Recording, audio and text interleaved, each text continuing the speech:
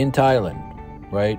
They found this tree, made a museum, charging people $5, $10 to go see it. Okay, I get that. But how did this tree get here? Completely unbelievable, 400 feet. They tell us fossilization happens due to flooding and mudslides.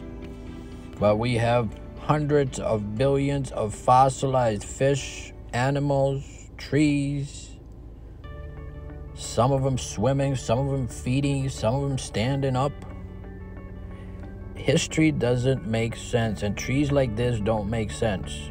We found soft tissue on a dinosaur, supposedly dead millions of years ago. And you ask him, what's going on here? And iron, but that's impossible. Iron, salt, don't question, believe. The end.